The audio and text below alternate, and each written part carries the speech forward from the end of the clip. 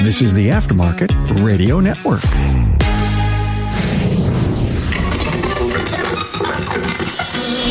Talk about a challenge. Hey, what's it like opening 2 locations at the dawn of COVID? David Eschbach shares his story around 3 primary business tenets.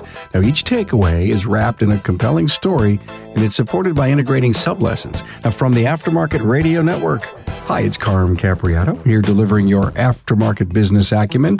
Now, see the show notes as a guide for this episode, as this information is applicable for leading a business during any crisis or economic environment, downturn, upturn, not just during COVID. Hey, thanks to our sponsors, Apex and Shopware, for providing this episode. You know, Apex 2022 will build upon the unique dedicated space for the service professional designated as Repair Shop HQ. Now, inside of Repair Shop HQ is Joe's Garage with 10 working bays and key aftermarket suppliers demonstrating their products and services. Hey, the training schedule is out. Please see it. It's incredible. I'll plan on being in on the Apex action November 1st through the 3rd in Las Vegas. Register at aapexshow.com/register. Don't forget to make hotel accommodations. aapexshow.com. Hey, do you want to grow your car count just a little higher? Sure, maybe you do. Or maybe you're just dreaming bigger and you want to open one more shop. Well, trust Shopware to provide the system that you've been waiting for to make that happen. On the web at getshopware.com. Hey, welcome, aftermarketers from around North America and the world. It's amazing, David. I have listeners all around the world. It's so cool. That's an accomplishment, Carm. David Eschbach is with us from Spirt One Automotive. Hello, David. Carm, how you doing this afternoon? It's great to be here, sir. Good, man. 2-location multi-shop owner, St. Louis. Out of St. Louis, Missouri, yes. Mm-hmm. When was it the last time we got together and talked? I think the last time was close to about 2.5 years. It was before COVID, so 2.5 years ago. And then the first time we are flirting with 5 years ago. So... Who's crazy enough to want to open up shops during COVID? Well, I don't know if it was crazy or just really bad timing. Really bad timing. I've done shows with guys that tell the story of, oh my God, we had the building, we had the loan, we had the lease, and it was signed, and then COVID hit. And of course, we said, then what'd you do next? And what's really interesting is that everyone that I have interviewed has a good story to tell. You went headstrong into this thing. And the thing I love about what you and I are going to talk about is, you know, these kind of, if you will, primary takeaways, these pillars. You look back and you says, well, this is why I was able to make it work. You have to be a strong leader. You have to know and the value and the power of marketing. And you got to have decent health if you want to do all these things. Absolutely. And that's what I found. And so I can't wait to talk about this. So I think for everyone who's listening, this is going to be a great, real, live, honest-to-God success story being told in, if you will, 3 parts. Let's start with the characteristics of a strong leader. Let me step back a little bit. So when I came back to St. Louis, I saw opportunity. St. Louis, like many other cities, has a big push of people to the outskirts looking for the larger pastures. St. Louis, being an older city, has very strong urban neighborhoods, an urban fringe. And one thing that's happened is that as the people have left the city and pushed out for the bigger pastures, so has a lot of the retail. So when I wanted to open up a shop, I could go duke it out with some of the big 20-bay national shops out in suburbia, or I could find this opportunity and capture this opportunity, if you will, in the urban neighborhoods and become the neighborhood repair shop. And so that was my goal, 3 and 4 bay shops in urban neighborhoods. And that's where we started looking. The first shop we opened, like I said, was in October 2019. It was an abandoned gas station. It was built back in the 30s. It had been abandoned for about 25 years. It was just simply boarded up and forgotten. Is it neighborhood? Was it the fact that maybe the ground was contaminated? No, it was just the neighborhood itself. Retail is pushed out, even to go grocery shopping. So this is an old neighborhood called the Benton Park neighborhood, and it's shadowed by Anheuser-Busch. To even go grocery shopping, you have to leave the neighborhood and go out to the suburbs to really go to a large grocery store. Okay, help me understand one thing. You said the fringe urban area. Is this more inner city, or is this more closer to that fringe? This particular neighborhood would be considered inner city. Higher middle class neighborhood. But this particular plot of land was open. The guy there was just the right timing. We gutted it. We refinished the front. We did all the landscaping and put in a new parking lot and all that fun stuff. And to be honest with you, Carm, that one fired right off. We clumsily opened the doors at about 8 o'clock on a Monday morning with plans on finishing up some remodeling because we still had some things to do. And the minute the doors opened, the cars started coming in. We were provided that gift of consumer need. And I'm going to back up a little bit because I'm going to refer back to this. There are 5 stages that every business goes through, and it doesn't matter what kind of business you are. And those stages are obscurity. No one knows who you are. There's awareness. They see your sign. They know you're there. There's need. That means they have a need for what you offer. And then there's change. That's a tough one. That's when they're going to make the change and come back and come see you. And then ultimately there's recommend. And that's the referral business with your influencers. So we were given that gift of awareness because people were watching us redo this building. So, I mean, it just blew up. I mean, right out of the gate, we never knew a bad day at that location. Isn't it cool when people drive by or they walk by and they say, what's this going to be? What are you doing here? Oh my gosh. Yeah. It was, I was planting flowers at like 10 o'clock one night, and these people pulled up and said, we've been watching you. And, is this really an auto repair shop? And it's like, yes, it is. And it was really interesting to see the neighborhood come into that. What a thrill at 8 o'clock on the day you opened that people wanted to come in and partake of your services.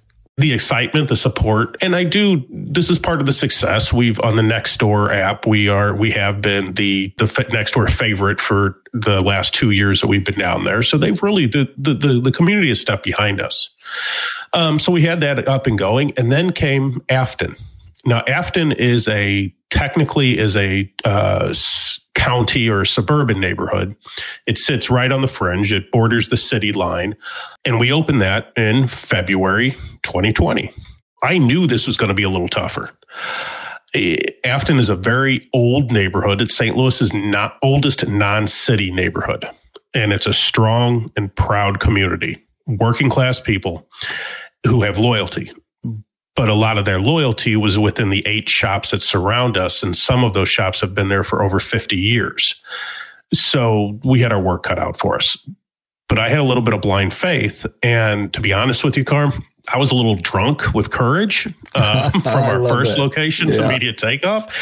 I mean, we were intoxicated with success. There was no doubt about it. Let's remind the audience, you said February of 2020, and of course the world shut down in March, right? And that's what we were facing. Yeah, we walked in there with a swagger. We had the road that went out front, that passed out front, hosted over 10,000 cars a day coming in and out of the city. Great community. I was from that south part of St. Louis, so I had some real, good contacts. Killed it with traditional advertising. We did what we could to the outside of the building because it was still wintertime. And when we opened, Carm, we opened to the fanfare of an abandoned carnival. We opened to nothing. We knew it was going to be tough, but we didn't know how tough. It was a whoops moment. It was a whoops moment. It was a uh-oh. And I knew it would be a little tough. And so I wasn't discouraged. And then, then someone sneezed in the east. And the next thing we know, our world was changed. And it was changed permanently. And we still feel the permanent change from that initial outbreak of the virus. Really? Even to today? I think we have. I mean, I think people say we're back to normal, but we're not back to 2019 normal. I think it's a new normal. Opinions, viewpoints, working and living habits have all changed.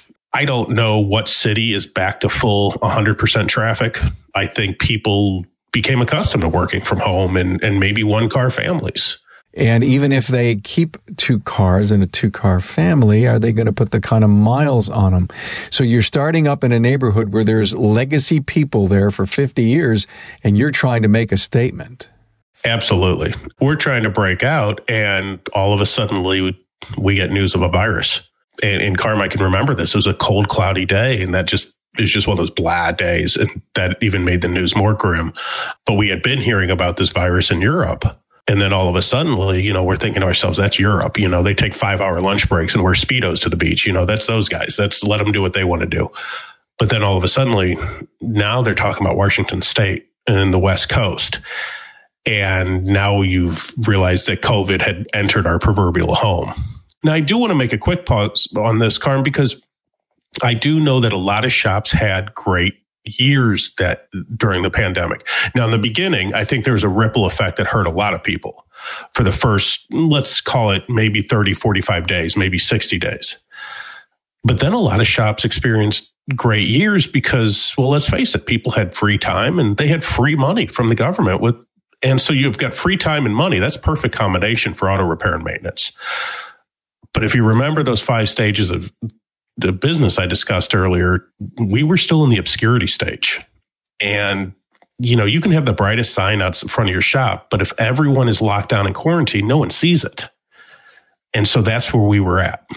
And no one cared about automotive service for those first 30 to 45 days. They were wondering where their next toilet paper purchase was going to come from. Exactly. And that was the thing, is where were we going to buy toilet paper and where can I sign up for my Netflix app so I can binge watch something? Our ideal working class demographic, they were hunkered down. I mean, lockdowns, quarantines, curfews.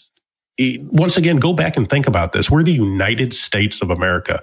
Go see the USA in your Chevrolet, but you can't do it today because we're giving you orders to be locked down, quarantined, and we're giving you curfews. Think about that. Think about that in our own country. I mean, think about how ridiculous it was. You put your heart and soul into your work every day, but the automotive aftermarket, it moves fast, and staying competitive means staying up to date on the very latest training, new systems, and new products. At Apex, the Automotive Aftermarket Product Expo, Repair Shop HQ is dedicated to the service professional and is committed to pulling together some of the best training sessions to grow your technical and your business knowledge. The training is especially for technicians, service advisors, and owners. And inside of Repair Shop HQ is Joe's Garage. Now, Joe's Garage is set up with 10 bays and working lifts to demonstrate new equipment and the latest technology. Besides the latest tools and equipment, discover the newest in management and marketing tools and dedicated sections for tires, alternative fuels, diagnostics, and telematics. If you experienced Repair Shop HQ last year, you'll get even more in 2022. Hey, listen here for the latest information on Apex 2022, November 1st through the 3rd. Write that down.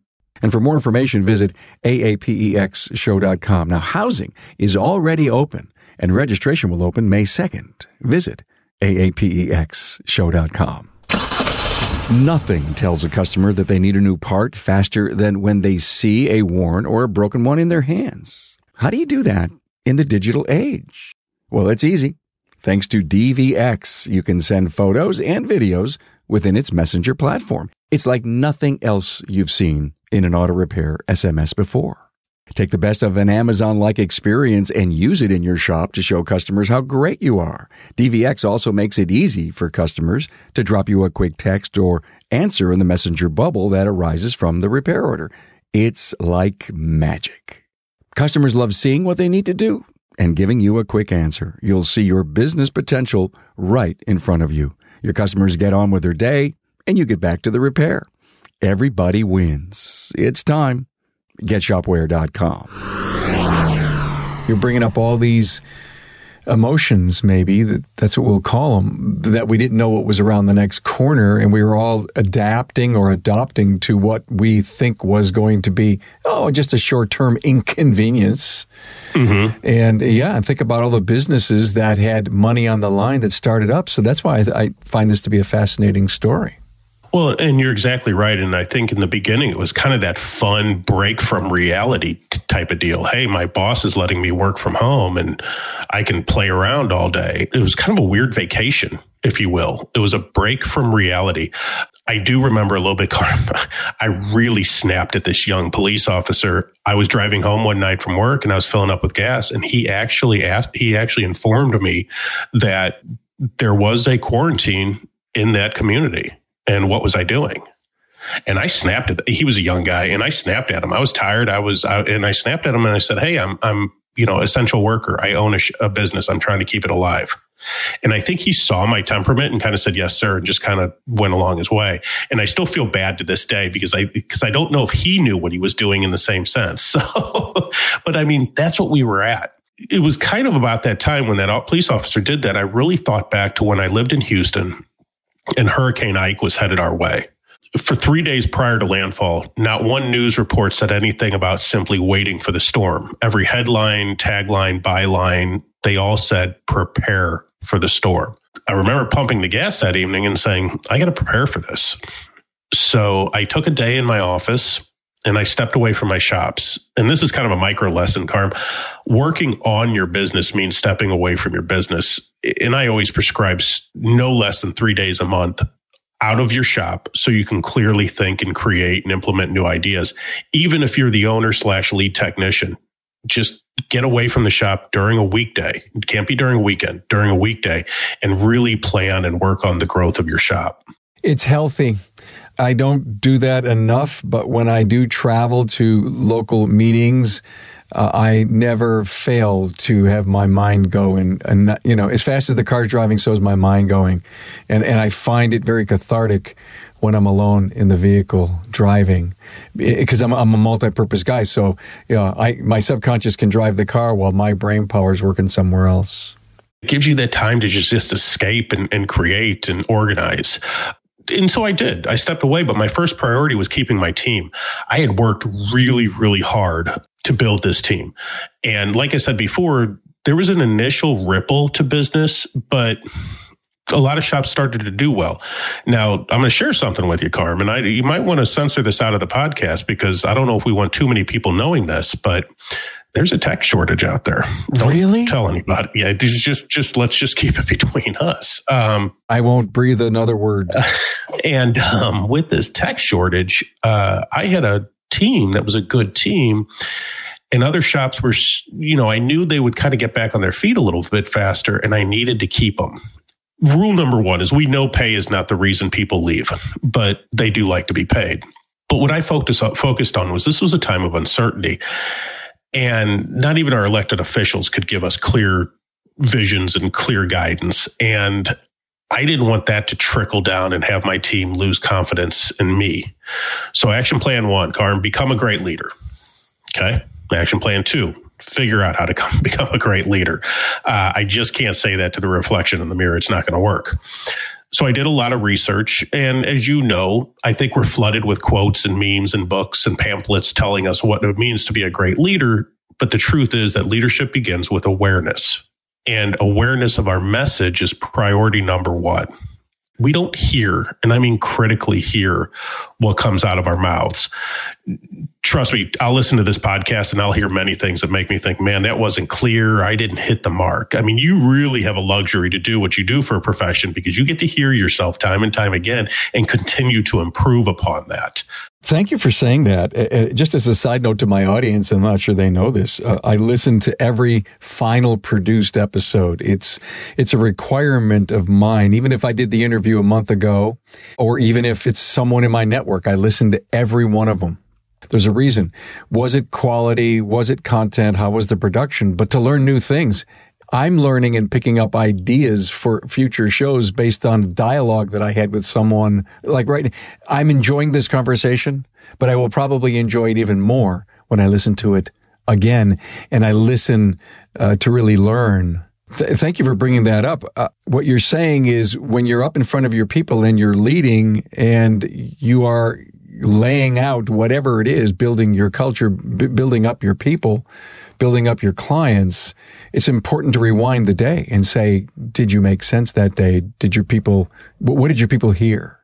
Absolutely. And another little side note, coaching your team, I always recommend recording yourself when you talk to customers. And that's a great benefit of recording yourself talking to customers. It's the same way as, you get to do. You're recording yourself.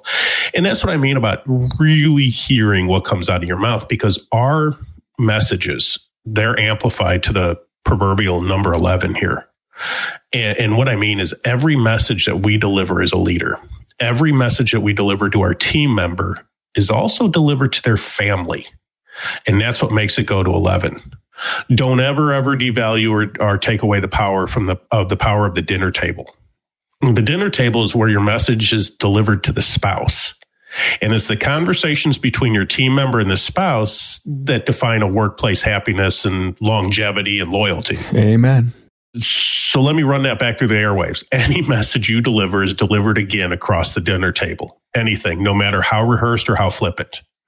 And this is another podcast topic, but the spouse situates themselves as the third party evaluator. They look at the situation from the outside in. They're almost like that outside consultant who comes into the business, and for some reason the boss listens to that consultant, but the consultant was telling the boss the same thing the employees were telling the boss for years. That's their credibility. And if you ever had a technician come in out of nowhere and say, hey, I want more pay, I want more days off, or I think I deserve this, that's the product of a dinner table discussion. So everything you say goes over that dinner table. In fact, and this is a little bit of an off-topic thing, in fact, if you're doing employee reviews with only the employee, you're wasting your time. The review has to be modified a bit, but it must become a conversation at dinner with the employee and their spouse. Make it an event. Take them both to dinner, include the spouse, and you'll create a bond stronger than Gorilla Glue. Some very big strategies on hiring is to be sure the spouse is involved in one stage of the interview process, and usually it's at dinner, and you're speaking to the spouse mostly because the spouse will make the difference in that individual coming to work for you. So to do a review with the spouse, it's a genius idea. Well, and you do have to redefine the review a little bit, but it's definitely, for instance, tomorrow night, I'm taking a lead technician and a spouse out to dinner, and we're going to talk about growth. And it's bringing them back to the table. Like you said, interviewing, it's a must. But review, I also think it's a must. Also, you can deliver the right message to the spouse. And this just kind of came from this morning. I was listening to your episode with Bob Cooper at Vision 2022. Side note here. Sherry's legacy with what she's done with Moaka is just amazing for the industry. Mm-hmm. Her legacy will be legend. But I was also listening to your podcast because of Cooper, and Cooper's a legend, and he's the best at what he does. So anytime he speaks, I listen. And he summed it up a lot more precise and a lot easier than what I'm doing it. But he said, no one works for me. They work with me. And that's a great way to convey that message when you're out to dinner with your team member doing that review or discussing things with them. So I'm going to come back to my building point here. At that point, I couldn't take them out to dinner because we were in lockdowns and so forth. So my first objective was to deliver very simple messages. I wanted messages to be delivered that they couldn't be misinterpreted, and especially messages with little or no emotional fuel. And I'll talk about that in a second. So I focused on little victories. Hey guys, we had 5 cars today, and guess what? None of them were personal friends or personal references. They were all unknown customers giving us a try and supporting our new business. Little, easy to explain victories. I would look for acts of autonomy within the shop from the guys. In fact, we created a shelving system for our parts that one guy brought to the table, and it worked and it made sense. And that was a home run. Because I didn't know this, but never before has any owner allowed him to create and implement something. And that was worth more than its weight in gold. So my goal, and this is a goal far prior to COVID, but my goal was and is to empower the team member. Empowerment comes in many forms, but placing trust in their word and their opinion and vision, and that's a great place to start. That's why I never ran any of our meetings back then, and I still don't. They run them. I'm the note taker during the meetings. So that was part of my goal is during this dark time, I want them finding a light of having a choice, having a voice, building self-respect, and identifying their own victories, even if they are simple little victories. I would do everything I could to find a victory and sometimes create a victory every single day. Because when you think about it, when workers gather at the bar or the happy hour or an outside work event, what do people do? They complain. People love to complain about work. They complain about the business, the boss, the decisions, and the quirks of all the other workers. And if you're not careful, that complaining can really become a firestorm. So my goal was to influence mental habit by focusing on victories. And then all of a sudden, the discussion became about victories. But you have to find victories every day, and that's hard. But being a leader isn't easy. You got to create this stuff. You just can't let it happen around you, because if you do, to your point, we love to talk about bad news, it seems. Mm-hmm. Go eavesdrop on a group of people at a happy hour. It doesn't matter what industry. I don't care who they are. But once they start talking about work, they start complaining about work. And it's an easy thing to do. And that was really one of my things. I couldn't have that in my team. We had to talk about the victories of the day. It had to have an absence of emotion. And I really wanted to find that for a moment because, Carm, I'll be honest with you, I was dying inside. 50 years old, 3 kids, a wife. I'm self-funding this excursion.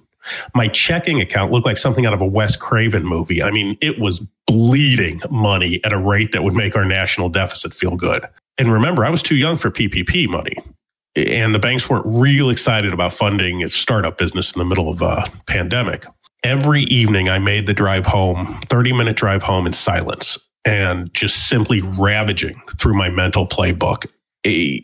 Like a jewelry store thief, I picked through every practice I had ever preached, every theory I had prescribed, and every trick up my sleeve. And I kept thinking to myself, what have I done in the past? What have I been taught? How can I combine what I've been done and what I've taught? How can I even look at some of the things I've discredited before, some of the theories that I've discredited? I just couldn't wrap this up. I was stuck. At one point in time, I told my wife, I said, I feel like a rat in a trap because where was I going to go? So I had to ride this storm out and I had to keep my team and I had to keep them productive. And I couldn't allow that emotion to define me. Did you grow as a leader because you got into that zone, if you will, of trying to flip over every rock? Yes. I can honestly say that as a leader, as a coach, as a voice, I will say that I'm 110% different than I was 3 years ago because I truly felt the trap. It's that fight or flight. I didn't have anywhere to flight. So, and remember, that was the very first thing. I couldn't let that emotion of, holy crap, I'm dying, to fuel the already scared emotional status of our team members and their spouses. It just couldn't be done. One of the great rules I've learned was from Horst Schultz. He's the CEO of Ritz-Carlton Hotels, or was. But he was once said, as a leader, we forfeit the right to emotion. We can't allow emotion to define us. And a great way to do this is simply guarantee reaching your goal. And he said, I'll show you, show me a champion who doesn't guarantee reaching their goal, and I'll show you a guy who isn't a champion. And I think that's a trait of a lot of great leaders. Know your goal and know you will achieve your goal. So instead of simply writing the goal, write the date it'll be achieved. And that's something I did with my team. We set these hardcore goals that come heck or high water, we would reach. Another thing that I kept thinking about through this, and I don't know if you remember the movie Shawshank Redemption, Andy Dufresne, he crawled through a pipe of human waste for 500 yards to reach his escape. He knew there was a light at the end of the tunnel, but he couldn't see it. And there's no difference. What also defines a leader is how they conduct themselves while in what I call the pipe of crap.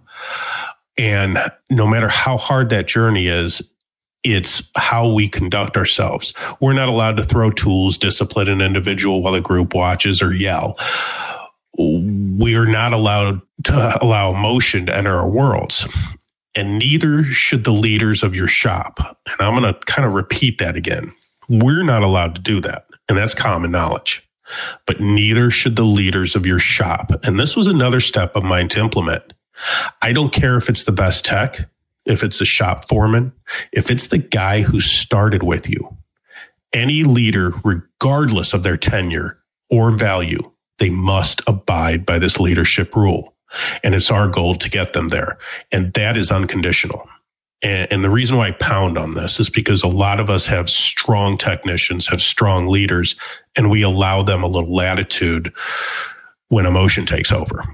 That was one of the lessons I learned, Carm, is You cannot allow that. In fact, I will put my money where my mouth is. The gentleman who started with me always had a problem with emotion, and I had to dismiss him because that was not going to be allowed in the shop if we were going to grow. I do kind of want to do a big stopping point here and say, hey, David's preaching not to show emotion, and many people knee-jerk to saying that's just cold, heartless, corporation, cardboard type of stuff. That's not what I'm talking about. I am talking about practicing compassion, but there is a big difference between compassion and emotion.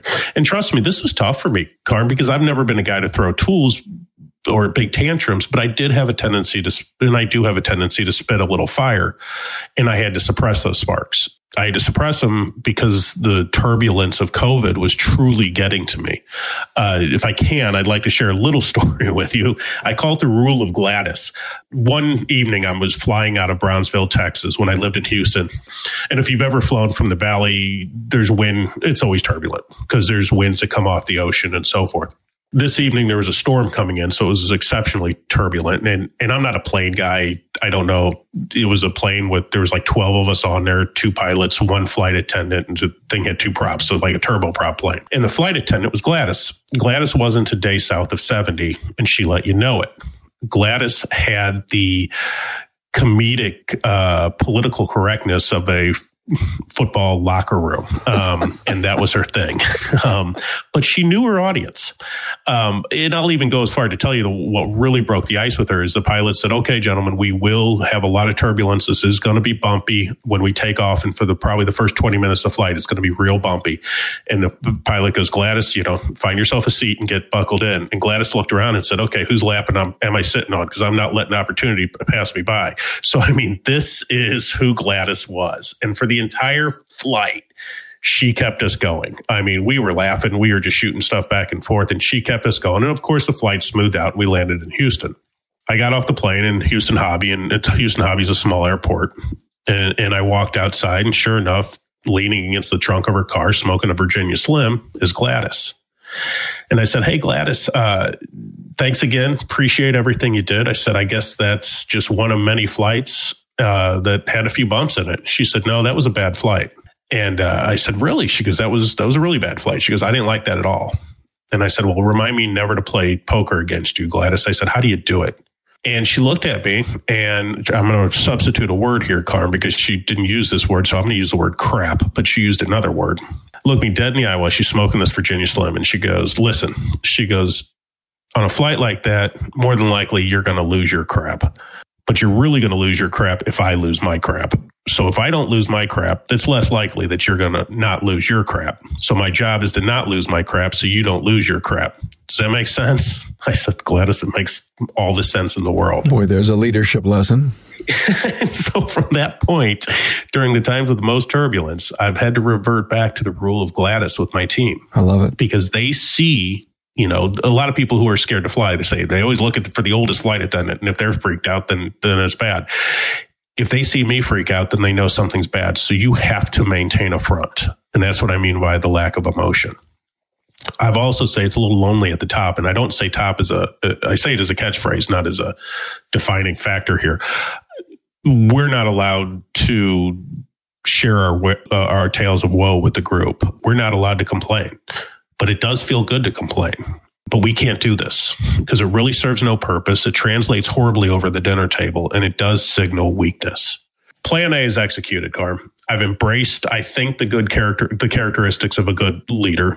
I'm looking for those daily victories to empower my team. I'm enacting compassion and eliminating emotion, and I'm being like Gladys. So now what?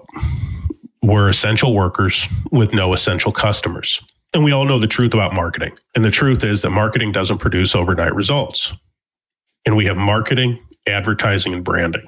And that's all a long game plan. But you have to do it every day. No matter what's going on in that day, no matter if you're slow or if you're booked out years ahead, you promote every single day, at least one thing a day. And that's something we can't let slip in one ear hole and out the other. One thing per day we have to do. And I learned this as a sales manager with an engine manufacturer in Texas. I had just moved to Houston, Texas in 2008. I just moved there with my family. And what happened in 2008? housing bubble, cash for clunkers, horrible recession. And I'm down there selling a premium price product in a market that we were largely obscure. And that wasn't good at all. Nothing good about it. But I learned a lesson while I was down there. I learned that there is light at the end of the pipe. Even though I couldn't see it, I knew there had to be light.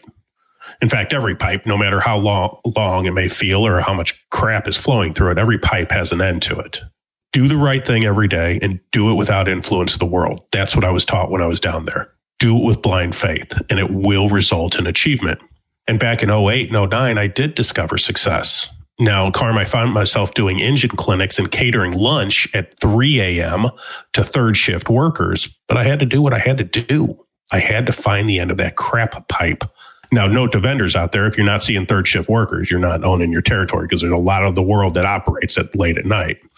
So in 2020, I went back to my experiences in Houston and implemented what I call the once a day method. We were already strong on social media. I really learned how to use Facebook and Nextdoor, and that's still our stronger attractor of business. In fact, Nextdoor is responsible for about 90% of our business at my Benton Park location. Wow. We're not so strong on Twitter because I was kind of thinking who's going to follow us, but I really have to rethink that. And TikTok hadn't truly busted out into the scene, but we're starting to use TikTok now.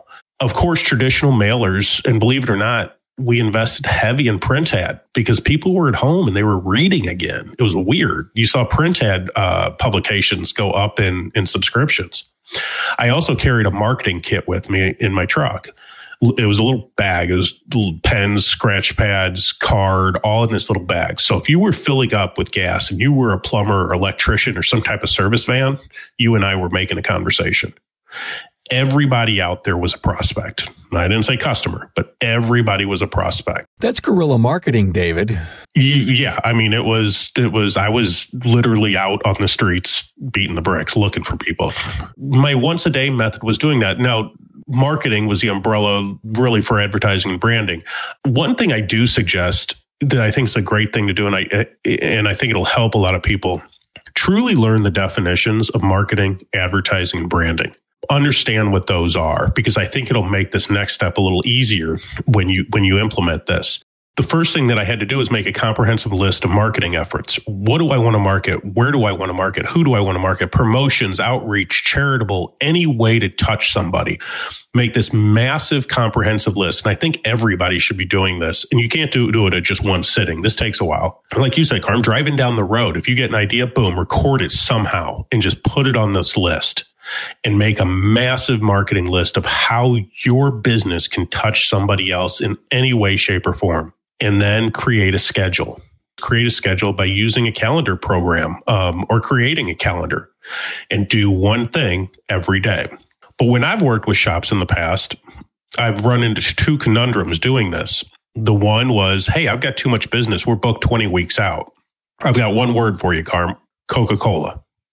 Largest advertiser, and they have the largest market share. Why? Because someday you might get thirsty. No different with our customers. We know our customers may not need us for 3 to 4 months. They need to be touched no matter how busy you are today. It's opportunity marketing because you never know when the opportunity comes. That is absolutely it. We have to stay in front of them. Another thing that I've run into too, and I ran into this myself, is I was speaking with a mailing company and they wanted a $5,000 commitment. And that was a lot of money for me. Still is. I didn't have $5,000 to dump into mailers.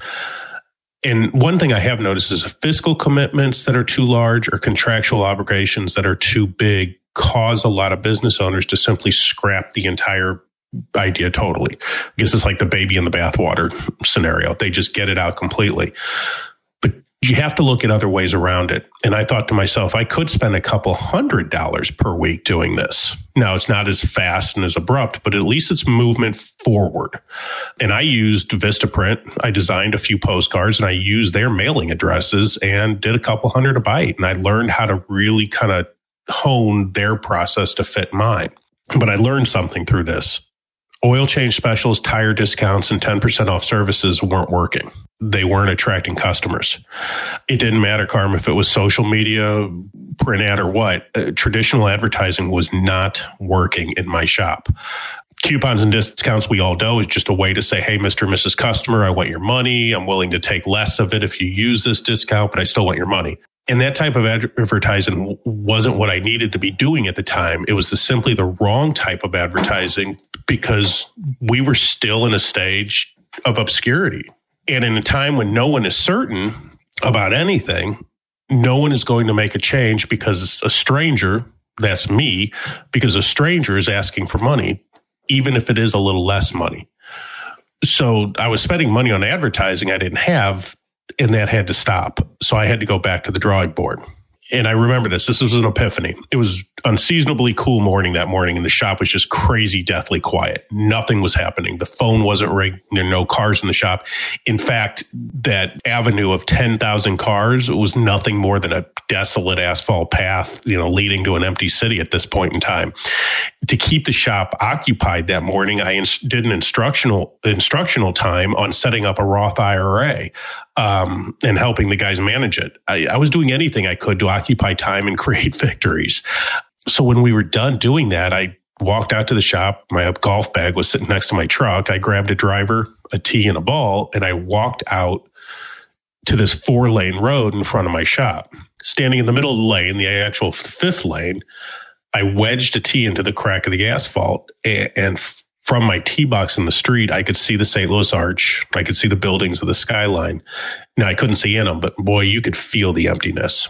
Teed up, and with a firm and gentle grip, left arm straight, head down, wrist rolling, I knocked that ball, and the sound of the club came off, the sound of the ball off the club head echoed for miles. It was a perfect drive. I almost had T-shirts printed at this point, Carm. It was a perfect drive right down 4-lane road. 325 yards in the air. Must have been 325 yards. Oh, had to be if it was 400. Another 150 yards through 3 lighted intersections bounced by a golf ball.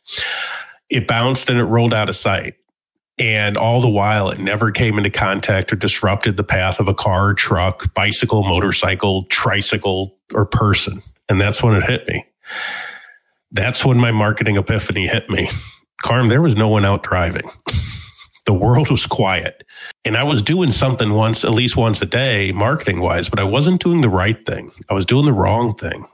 And while I was standing there, you look into the city, and I was thinking of my other shop down in the city, and how it's shadowed by Anheuser-Busch in a book I read about Anheuser-Busch, about the rise and the fall of Anheuser-Busch called Bitter Brew.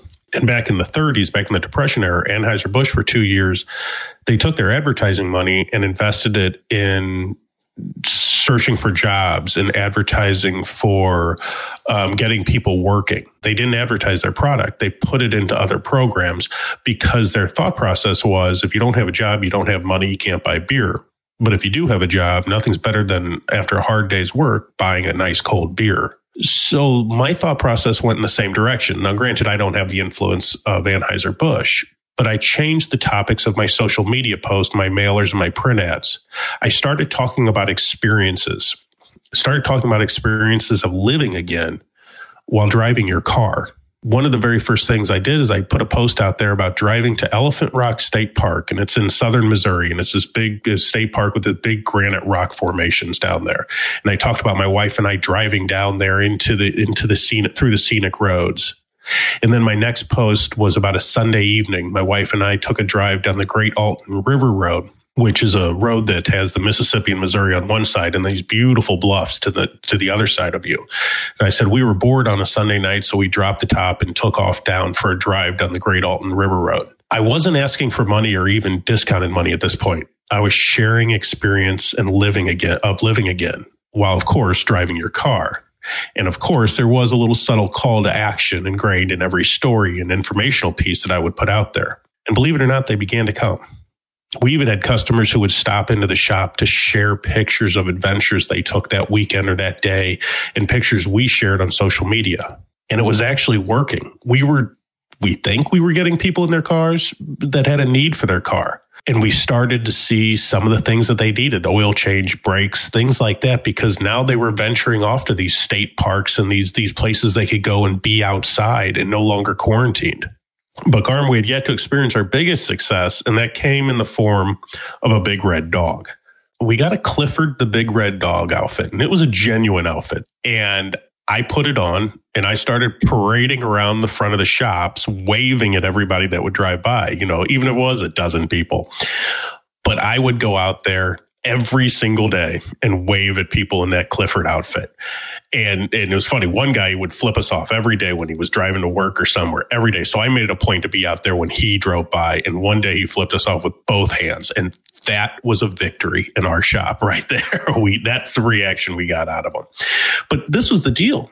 We were a few months into the lockdown at this point, and people had binge watched everything and they were getting bored. But most importantly, kids were getting cabin fever. So what we did is we did a come take your picture with Clifford, no contact. So what you would do is you would pull up. We had a whiteboard that we wrote our telephone number, our cell phone number on. You text us your name. We would take a picture of Clifford standing outside the car window with your child, and they're waving and so forth. And we would text you the picture. So now we had your name and your number, and we had a great text campaign. And that proved crazy successful. But that's when I learned something. I learned that success is detrimental to your daily efforts, if not more detrimental than failure. That's why the once a day method is so important here. See, we were coming off a high. Customers were coming in. Clifford was killing it. And what do we see as viewers when we see a team win the championship or we see somebody take home the gold? We see them go to Disney World. We see him relax. We see him take a well-deserved break. But that doesn't work in the small business world. A triumph only means your next effort has to produce bigger results. And that's why the once-a-day method's got to be done ritually. So as a leader, I was seeking daily victories to maintain morale and build team strength and build pride. Victories in your sales goals, your profit goals, or everything. Car count? Victories from everything from sales to car count to this technician or this person did this.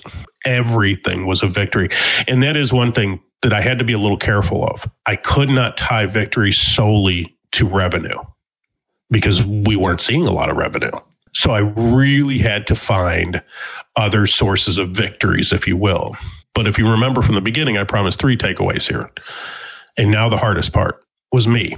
I learned a really valuable lesson here, regardless the size of your business. And I don't care how defined or accurate your succession plan is or how many layers of ownership you have. The true health of your business is your health as an owner, was my health.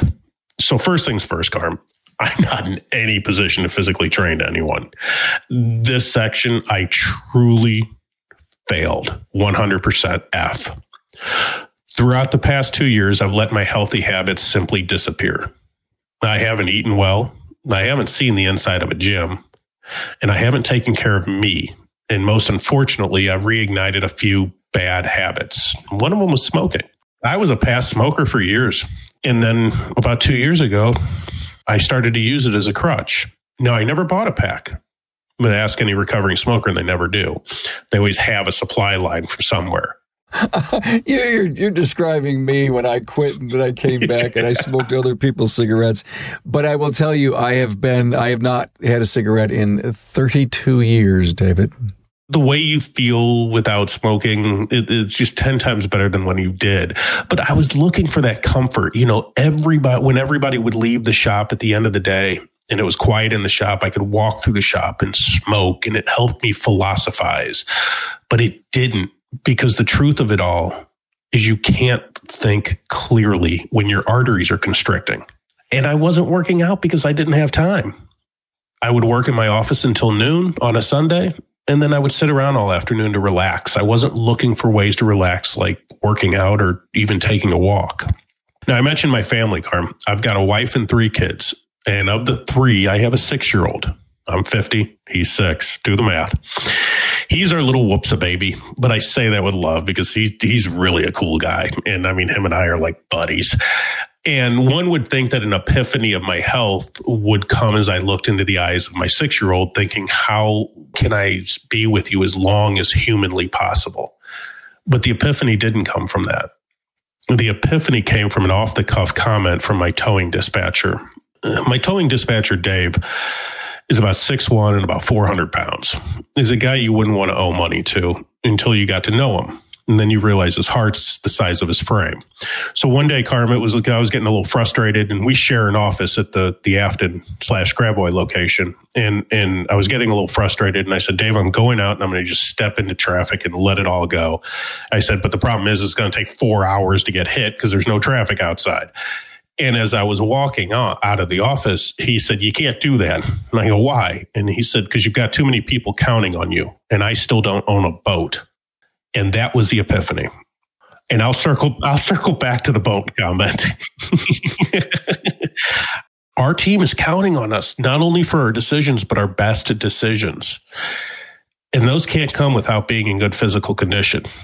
And I know this phrase has been bastardized so much throughout the last 2 years, but there's simply too much science that proves the health of the body accompanies the health of the mind.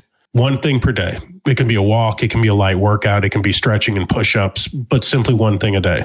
Like I said, I'm not a personal trainer, but there are many programs out there. And for the record, I haven't smoked for quite some time now. But through this poorly timed adventure, I've had my best ideas, my best theories, my best practices put to the test. And I've been tested and challenged to become a good leader. And I've been tested and challenged to become a good marketer of my brand. I've been reminded my body is no longer 25 and 50 ain't that old. So I have to take care of myself. Ultimately, I realized Dave, my dispatcher, Dave, remember him? Dave doesn't own a boat. And this is what it all means. Leadership, marketing, health, it all boils down to Dave not owning a boat. And I'll explain that. When you join my team, I share a story with you. And it's a story about when I was a boy, my dad and I would go out on a summer evening. We would go to this lake that led off of the river, the Merrimack River. There's a park called George Winter Park in Fenton. And we would sit on this big rock and we would watch the people in their boats. They would ski and then they would bring in the boats and they would put them on the trailers. And being from a mechanical, kind of an aptitude or enjoyment, if you will, I liked watching them put the boats on the trailers. And then I would watch, the station wagons spin the tires up the boat path to get the boat out of the water. Keep in mind, Carm, this is the middle of the mid 70s. These were station wagons, not SUVs with traction control. And we would watch this and we would often talk about getting a boat one day. And I didn't really realize that, but he knew that wouldn't come true. I mean, I didn't grow up poor, but not wealthy. And I didn't grow up without, but we certainly didn't have with.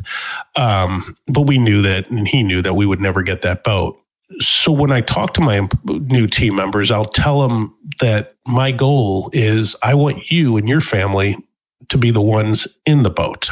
And that's my goal. I'll tell that new team member I will do everything in my power to empower you and your family. I will help, push, coach, and have compassion for everything you do and everything you are. That's my promise to you.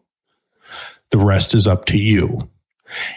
And that's why the once-a-day method is so important, because if I do the right thing, my team can discover strengths and accomplishments they've never imagined.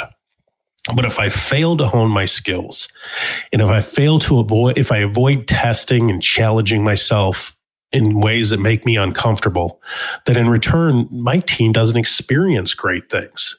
And if they don't know the feeling of experiencing great things, then I can't expect them to provide a great experience for my customers. And it all goes hand in hand. COVID was a great experience for me as a professional. And although I don't want to relive it, it taught me a lot. And I can only hope by sharing some of my experiences, maybe someone else out there just starting a shop or experiencing some hard times can help reach their goals. So right now we have 2 shops that are doing fairly well. I'm happy with. We are in expansion mode again. And, hopefully I never have to experience the quietness of COVID again. And one of the great things that came out of this is my entire team, 100% of my team, except for one person that I had to let go. But the rest of the team is with me right now today. And we have had 0 turnover, which to me, that's my victory from this. I kind of remind myself of changing decades. I've always said that, in my 20s and my 30s and my 40s and my 50s, there were always, I could think of the evolution of personality, leadership, all those things that happen if you're a good student and you're maturing and you're a good leader. things change. And it's interesting, if we look back 2 years now, every quarter of COVID, there was some kind of monumental something. If it was vaccine, if it was lockdowns, if it was, businesses are slowly coming on board. The back orders on those stores, we have cats. We couldn't find cat food for a long, long time. All those very interesting segments of life that we went through for COVID. Wow, what did COVID teach me? Interesting. And I will openly say it was a very difficult time, and it sucked a lot of money with it. Because like I said, we were too young for PPP money. And this may be a whole other podcast, but this was a battle I had on a daily basis, Carm. You have your family, my 3 kids and my wife, and then I have my work family that I have to support. Which way was your money comes down the chute and then it goes this way. Which way were you putting it? My wife is, I can never thank her enough because she's even more of a bulldog than I can ever be. And there were many conversations I had with her, and I would say, hey, Kathy, I got to pull money out of the account to make payroll this week. And there was never a question. It was okay. She had blind faith. Or in one instance, we had a truck engine go down. And that's $22,000 right there to even get an engine put into a big truck. And that was one of the only things that was keeping us going is construction had yet to slow down because a lot of that capital loan money had come in before COVID. And so right in the middle of COVID, I had to come home and tell my wife, hey, I'm going to yank $25,000 out of our account and put it into a truck. Or we could have sold the truck and walked away from it. And broke even. It was certain things like that you almost had to put, and I know there are coaches and there are groups out there that will just come after me and lynch me when I say this. There are certain times in business you have to put money aside and you have to chase the dream of success and not the dollar quota every day. And there is a difference. And it's something I share with my team is money is not a goal. It's a byproduct of great service.